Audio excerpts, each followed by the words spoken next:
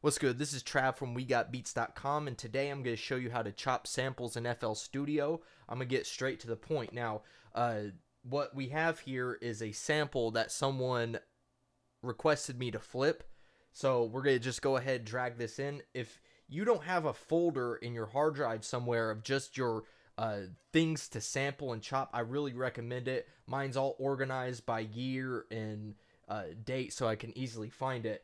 We're going to do this Yes Starship Trooper, alright? And what I like to do, and what most people do in FL Studio, is we use the Slicex. You can come over here to Insert, and it will be in your plugins. If not, you can go to More Plugins, and it'll load up a list.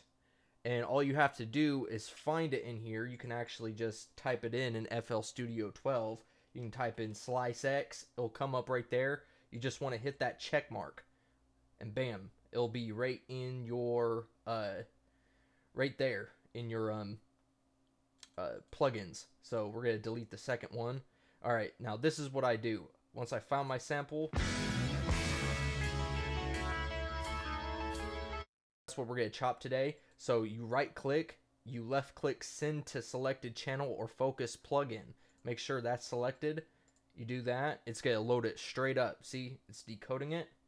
And we got the sample in here. Now, this is the thing that I want to be straight up clear about, alright? Is that you do not want this auto dump feature, alright? You want to check that off the first thing you do.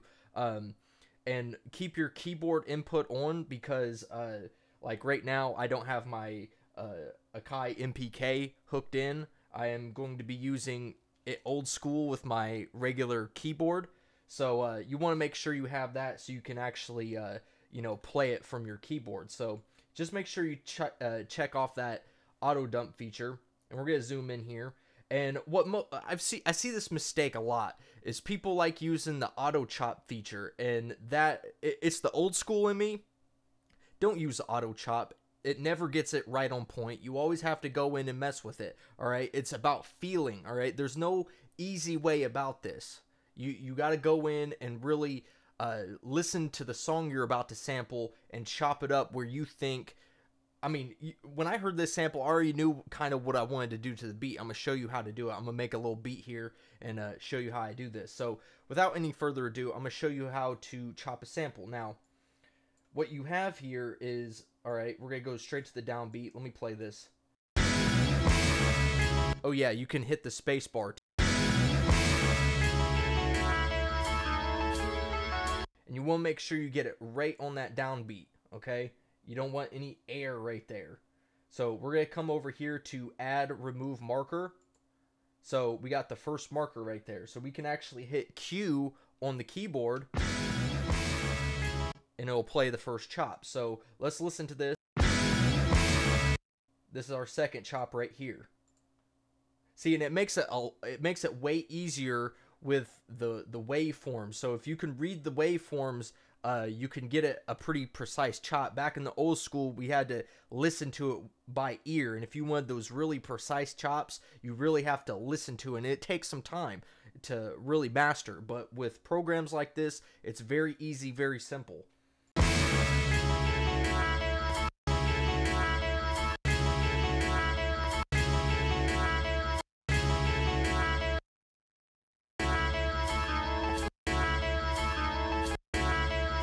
And notice we're getting it right on the ride, because that's where it's like it's acting as a metronome. So we know that's where our basic chops are going to be.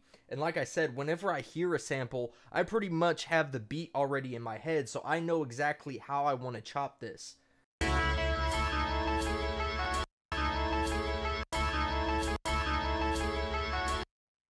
we're going to come over here. You want to zoom out a little bit, move it to the right. Zoom back in. And just keep hitting that space bar.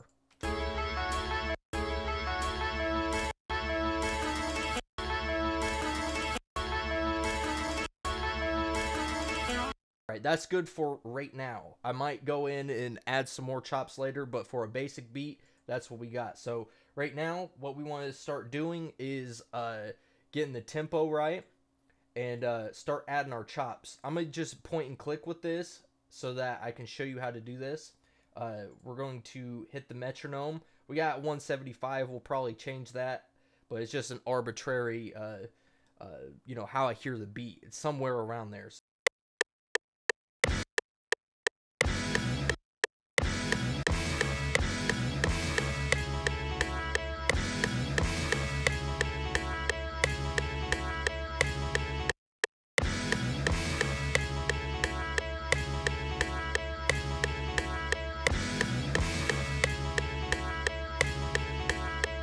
We got the tempo just right, I think. That's going to be our first pattern right there. And of course, we can go ahead and do the velocities. That's another secret. Whenever you're hitting it on the keys or on the MPC or whatnot, you want to control the velocity. Now, in hip hop music, there's not a lot of dynamics, but that's how you help control your dynamics, is with the velocities.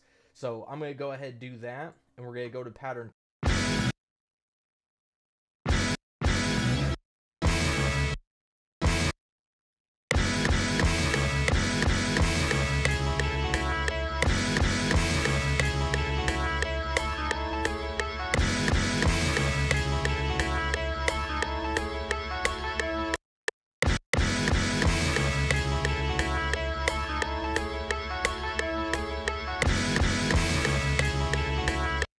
See how easy that was? Now let's go to the playlist. We're going to put our first pattern down, and we are going to add our second pattern. This is just a very rough draft, bare, basic beat, all right? Just to start getting an idea, feeling it out more, and, you know, figure out where to take it from there. So we're going to go in here, and we're just going to pick some arbitrary drums. I think I'm going to go into the drum pack that I just chopped up from some records. So we're going to come over here.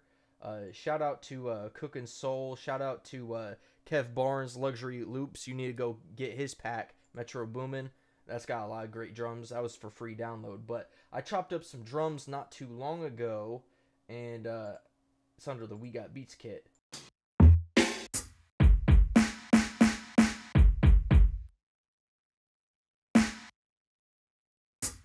So I'm going to go ahead and add these, because I really want like a nice boom bap beat. That's what I hear with this.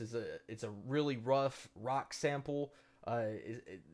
It needs those rough drums. They don't need trap drums. It needs those rough drums. That's another secret. Whenever you're doing music, you need to really pick out the drums to match your sound. You want them shits knocking. So we got some nice drums here. We're just going to do this real fast.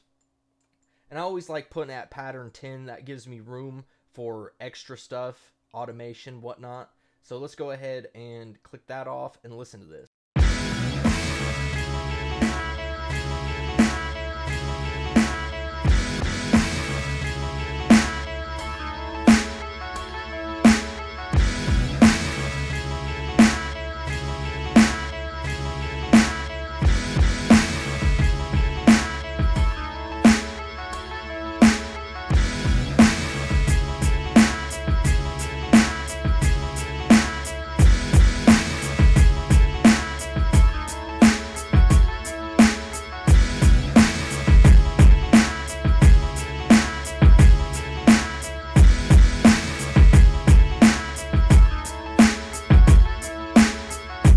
Okay, so that's our bare basic beat right there. Now, what I like to do, I'm going to give you just a few more tips if you want to stick around for a second.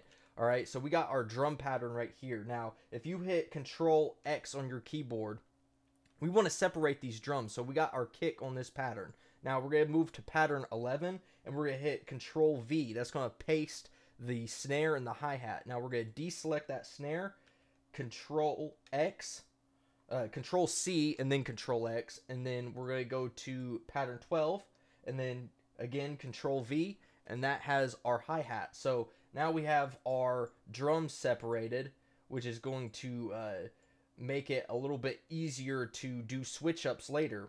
So we got that, and I'm going to move these out a little bit, but I already hear like a drum fill in there. Like, you know, just going crazy at the end of a 8-bar loop.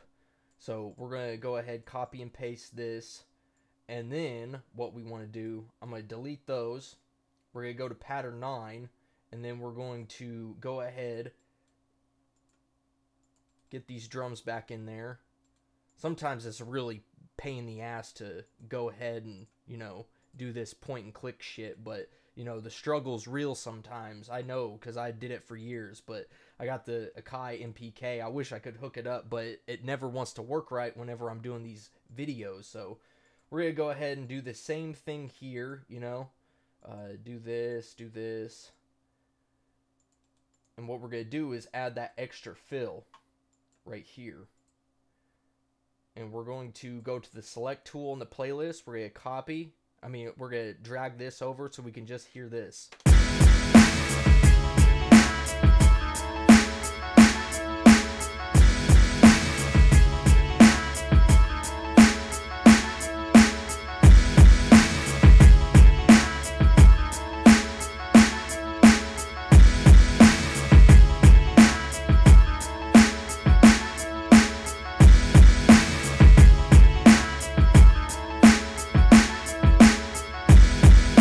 Now I hear the kick going a little bit crazy. Now if you're wondering how to do all those crazy hi-hats and stuff and trap beats and doing all that, you want to come over here to the snap tool, all right? So you can see we got it on a 6th beat right now.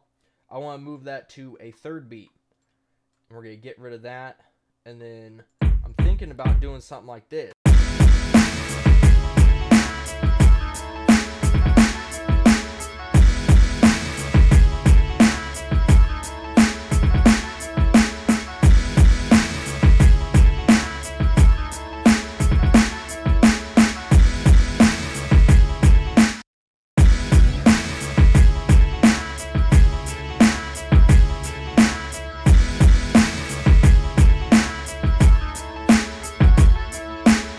As you can hear, the mix is really muddy, so what we're going to do is we're going to select all 4 of these channels so we can do just a basic mix so that we can get some of that muddiness out. So you want to select all these, alright, and then come over here to your mixer and go to the first insert, and we're going to hit Control, and then, crap, my bad.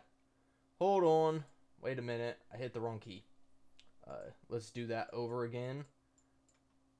Alright, so we're going to select all that. We're going to hit Control-Shift-L, and it's going to load all the tracks that you selected, all the channels, you selected, and it's going to put them into the mixer, so you don't have to, you know, do all this craziness and then rename it. It names it all for you, so that's the best way to do it.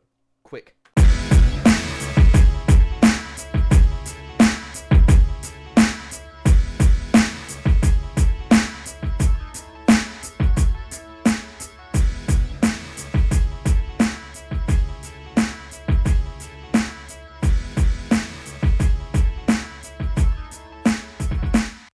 Panning my hi-hat and snare so that it will be like a real drum kit. On a real drum kit, you're going to hear the hi-hat a little bit off to the left, and you're going to hear that snare all a little bit to the right.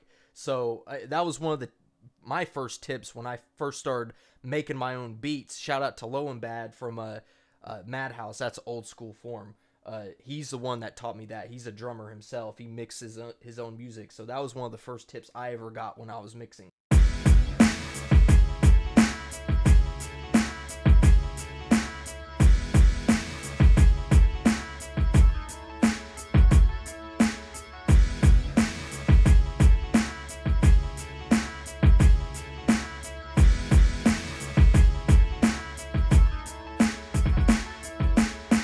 And so that's how you chop a sample in FL Studio. Check the card at the end of this video so you can listen to the full beat when I got it uploaded. Make sure you hit that like and subscribe. If you got any questions, hit me up and go to WeGotBeats.com to download some banging beats. Take care.